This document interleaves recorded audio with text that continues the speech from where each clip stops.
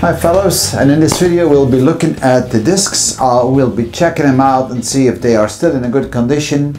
We will then also verify them that they have the correct thickness and that they have the proper run out. And then we'll put the new disc on if necessary. The easiest way to do this is to remove the wheel from the car and have the car on a stand or on a jack, obviously, and then the next thing we'll do is to remove the clamp.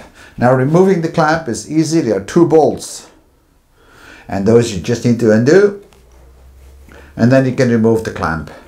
I always remove the clamp because it makes life a bit easier. Now, you may run into a bit of a problem if you're trying to remove the clamp, especially if the disc is kind of worn out, because it has the rim often on the edges and the brake pads may be stuck behind it. So you have to push back the brake pads a bit. And you can do this with a key or a heavy screwdriver. That always works. And then basically when you have undone the bolts, and I already cheated a bit, but that's easy. Make sure that the caliper doesn't fall. Lift them out and place them on a support area so we don't really are going to damage the stainless steel flexible hose pipe. Now you can have really a close look on the brake or disc itself, and you should be looking for abnormal wear or tear places. So you should be able to rotate it and just look at it. Look on both sides. Look for deep scratches or grooves in it. If you have those, then you need to replace them. And that's basically it. Obviously, you need to check for cracks as well, but that's basically the normal checkout. Now, the next thing is the verification. The first thing to verify is the thickness of the disc.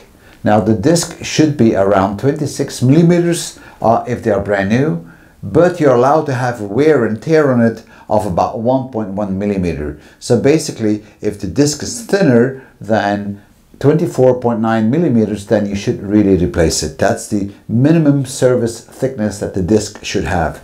You can measure this with a caliper, but be aware that the disc may have a rim, and you shouldn't be measuring on the rim, you should be measuring on the disc. And I'm just going to measure it and see what I have. So mine are about just on the edge of 25 millimeters. So I think they are really up to replacement. You can still drive them, they're still within spec. The next step is to check the run out on the disc. And the run out of the disc means the flatness. The disc should not be distorted in any direction or way. And that's what you need to do with a special tool. And therefore you need a dial like this. It's actually a pin that pushes on the disc, and then you can see the reading on the dial, what the difference is on the surface. And I'll show you that in a minute. You may have to build your own little bracket. I have mounted the dial on a little bracket, and it doesn't have to be very solid. And I bolted it down actually on the bottom part where normally the caliper is bolted onto. I actually put a socket in between because the bolt isn't threaded all the way to the end, so that's just to have that offset. You can buy even magnetic systems for that, but I just built my own bracket. Make sure that the pin of the dial is actually touching the surface of the disc and that it's sufficiently depressed. There's plenty of dials available on the market. This runs about 30 euros. Not that expensive, I would say, but make sure whenever you fix the dial that it's fixed on the same piece of metal where the disc is on. So don't put it on a stand on the ground or something like this, because you will always have variations. So let's have a closer look on the dial and how we're going to measure the run out. The dial is now attached to the wheel, and now we need to zeroize basically the dial. And we'll turn that, and on yours it may be a bit different. I'm just gonna, there we go. So now we have it zeroized. Every little marker on the dial is 0.1 millimeter, and the disc is allowed to have new 0.03 millimeters. So that means 3 markings. A disc which has been in use has a maximum run out allowance of 0.1 millimeter. So 0.1 millimeter would mean basically 10 marks, so from 0 to 10. So we should not have any marking in that area, because then the disc has to be replaced. And as you can see, we have little, so here we have a little bit of an offset, 0.01, 0.02, but overall the maximum I'm seeing there is point, I will keep going, I've seen the maximum 0.04. Now this is a groove, so don't worry about this one. So now we keep going, now it's going a bit to the other side. That's like 0.1, oh, a groove again. We keep rotating the disc until we reach the end, and we kind of done full circle now. So what we've seen on this disc is that the maximum was the 4th marker on this one and 1.5 marker on that one, so that makes it 0.056 as the maximum deviation that we have had on this disc. So that's good, because we're allowed to have 0.1, which would have mean, you know, from 0 to 10 or from 5 to 5 there. So we are good. So if you fit the new disc, you have to do exactly the same thing. All right, we've checked the thickness, we checked the runout on the disc, we did a surface inspection, and we decided that the disc will be replaced. Replacing the disc is easy. You have a central nut here, which you can undo with key number 7, and then you can actually replace the disc. Now, I already removed it before, but be aware that this bolt here can be a bit tough to remove, and you actually may drill it out, and that's what I had to do on this one. Now, drilling it out is not that hard. Start with a small bit first in the middle, yeah, and then get a bit of a bigger bit at the end, so you can actually cut off the edges of the nut, and then, you know, you can actually slide the disc over it. So at the end, you know, you go with a bigger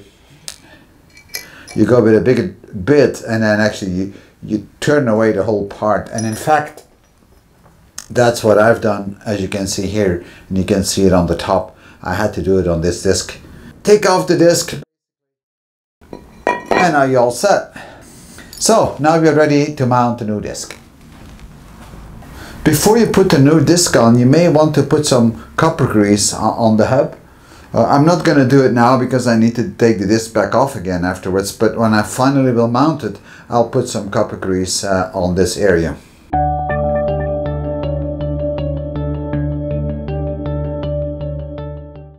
That looks quite nice.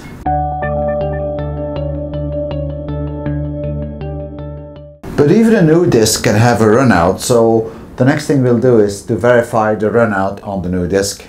We reconnected the dial and we zeroized it, and now we're going to check the runout on a new disc. And I think that's well within tolerance, because it's supposed to be no more than 0.03.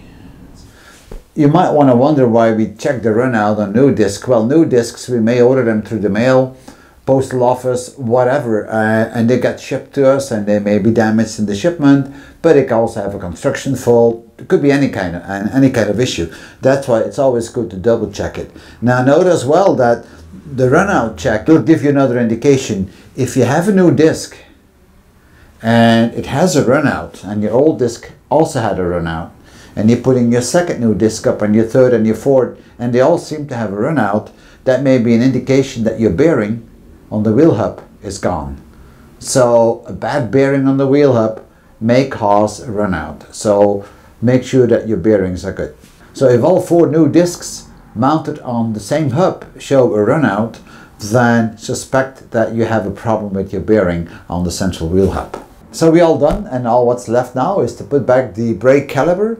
But remember, put new brake pads up if you put new discs. But I'll have another video on how to replace the brake pads. Putting the caliper back on is easy. Make sure that the brake pads are wide enough open, but I have another video on the brake pads. Place it over the disc. Insert the bolt. Second bolt. And don't forget to torque them down to the right torque levels. Thank you for viewing.